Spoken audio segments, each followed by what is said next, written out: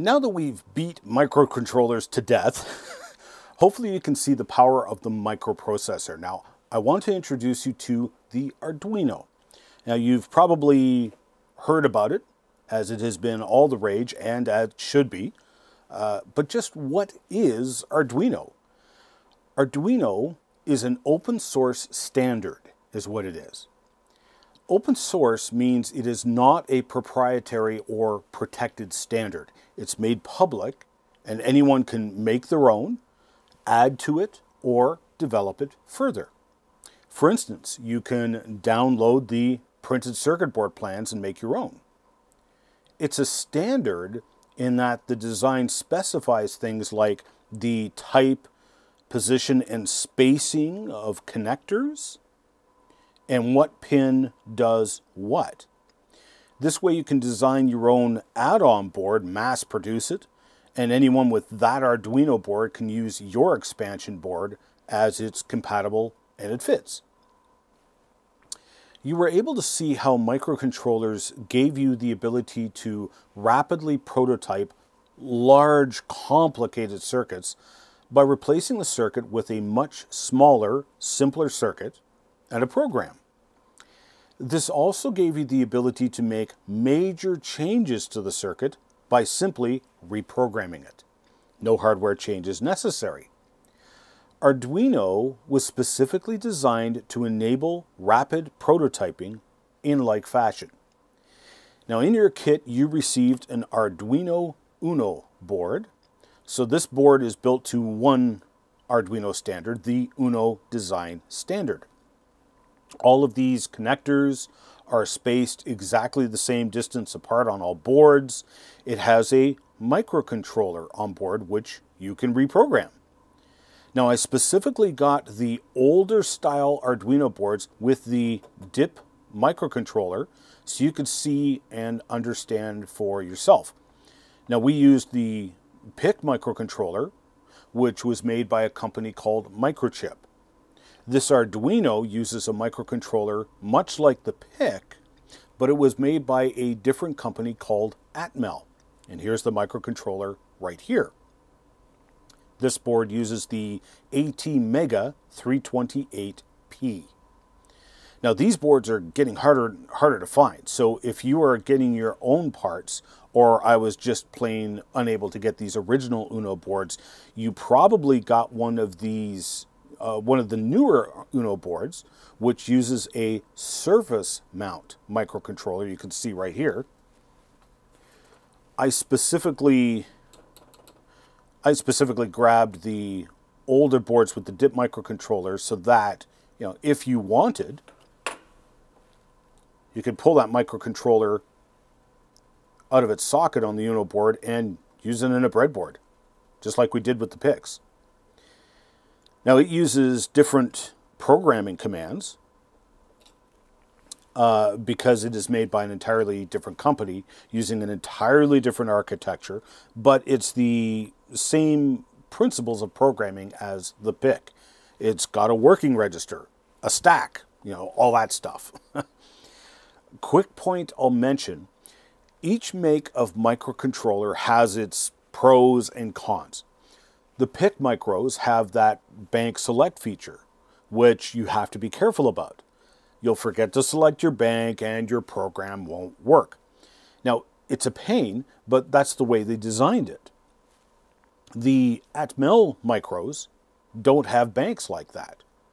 However, you remember the PICs only had, I think if you used the extended instruction set, it was like 49 instructions or something like that. The Atmel has over 130. The PIC's A to D converter is typically faster, but the Atmel usually carries out instructions faster. So there's pros and cons with either controller. Like the PIC, you need some way to program the ATmega. With the PIC, we used our PIC adapter to connect the PIC to our computer to program the microcontroller. In the case of the Arduino, that interface is built into the Arduino board. That's what the USB is for. Some Arduino boards, like this Pro Mini, Arduino board, which does not have an onboard interface. That's a separate board you buy like this, which plugs in so you can program it from your computer's USB port. Once it's programmed, you can remove the USB interface, and the advantage is that you are left with an incredibly small computer for your robot. So let me take a moment to explain another portion of the circuit which you don't see. It is the bootloader. If you recall, we could program our PIC even when it was built into a circuit. When we applied power to the PIC, it started running the program that was in its flash memory, starting at location 0. Now, if you recall, we had to apply specific voltages to specific pins on the PIC in order to tell it, hey, I'm sending you a new program. Put this new program into your memory banks. Now, while I didn't get into it yet, you can also program the flash memory from the program itself. The program memory is just memory, registers. They can be read and written to just like any other register. The Arduino does not have the circuitry on the board like what is in your Picket that allows us to program the ATmega. It does have the in-circuit serial programming available, just like our PIC, and here's the connector right here. But we need an external programmer just like we did with the PIC. So what the Arduino designers did was kind of ingenious. They replaced the hardware with a program. Now this program is similar to, say, the Windows operating system on your desktop computer, or Linux if that's what you're running. It's a program, but your computer can't run without it. Now they call this firmware because it's sort of a cross between the hardware and software. So effectively, the designers have replaced hardware with software. Now that's exactly what they did with the ATmega. When you first power up your Arduino, there is a program already installed into the first 2K of flash memory in the ATmega. This firmware is called the bootloader. And like the PIC, when you first power up the ATmega, it starts running whatever program is in its flash memory, starting at location 0. So when you power up the chip, it runs this small little program which first listens to the USB port to see if there's any communication coming from the Arduino program on your desktop computer. If there is no communication, then after a short delay, it begins running whatever program is stored in the program memory area, starting at memory location 2001. So your instructions aren't installed in the flash memory starting at the first memory location, but rather at a different location. The first 2000 memory locations are reserved for this firmware bootloader, which never gets deleted. If the bootloader starts up and detects communication on the USB port, then it will respond to the USB, to the communication. Now that communication could be your Arduino software on your computer sending a new program. And the bootloader will respond by deleting the previous program already in flash to memory, and will then flash the memory with the new program, storing it in the block of memory designated for your Arduino programs. The advantage being that there is no hardware required on the already crowded board. If you wanted to use all of the memory in the ATmega, because you've got this, massive program that you've written, you can delete the bootloader and use that memory space as well. However, you would then need an external hardware programmer, just like we did with the Picket 3. So also, if you have a programmer for the ATmega, you can pull the chip right off the board and program the ATmega exactly like you did with the PIC. Now, normally, when you buy an Arduino, the bootloader is already installed on the microcontroller. However, if you wanted to update to a new bootloader, or you deleted yours and now you want to put it back on, you need to do that with an external programmer. For the purposes of this course, we will be programming our Arduinos strictly using the bootloader because it allows you to quickly and easily reprogram your ATmega via the USB port built into the board. The bootloader comes pre-installed on the Arduino, and you'll notice that you can actually buy ATmega microcontrollers off of eBay that have been pre-programmed with the Arduino bootloader. So technically, you can slap that chip into your breadboard and you would be running an Arduino. Or if you are making your own Arduino from scratch, you can flash your microcontroller with the bootloader, which you can get off of the Arduino website, and use another Arduino as the programmer. I'll show you how to do that in a later lesson. Now, there's another major aspect to the Arduino standard.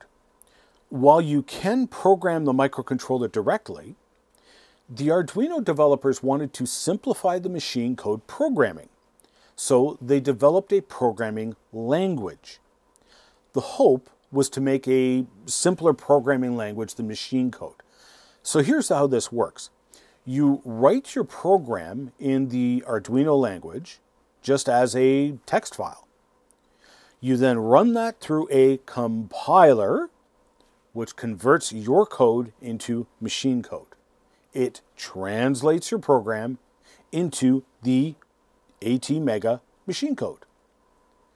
The programming language we'll be using is based in the C programming language. That's the letter C. There actually is a C compiler available for the PIC as well, but it's not free and open source like the Arduino compiler. So holding to the theme of rapid prototyping, which involves continual change, they call your Arduino program a sketch. It's a rough drawing that is continually changing. Once you've compiled your program, the Arduino software then downloads the machine code program to the ATmega microcontroller chip through the USB programmer built into the Arduino Uno board. The board has a crystal to lock the clock at a precise frequency, and actually I believe the ATmega microcontroller requires an external crystal, unlike most of the new PIC microcontrollers. Some of the older PICs required an external crystal, or at least an external clock. It's just the way the microcontrollers were designed. And in this case, because they were being added to an actual circuit board, the crystal was just included on the board. The board has the USB interface. It has a power connector with an onboard voltage regulator. So you can source 6 to 20 volts into this connector, and it will regulate it down into 5 and 3.3 volts on the board. They recommend 7 to 12 volts, but it can tolerate as low as 6 volts and as high as 20 volts. It has these sockets which are connected to the various pins on the microcontroller. These ones are connected to the analog pins, and these ones are connected to the digital input-output pins. These ones here you can supply or extract 5 or 3.3 volts.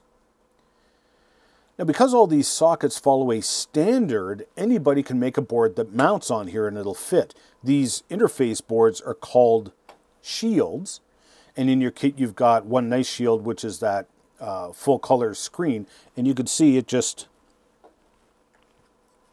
plugs right in.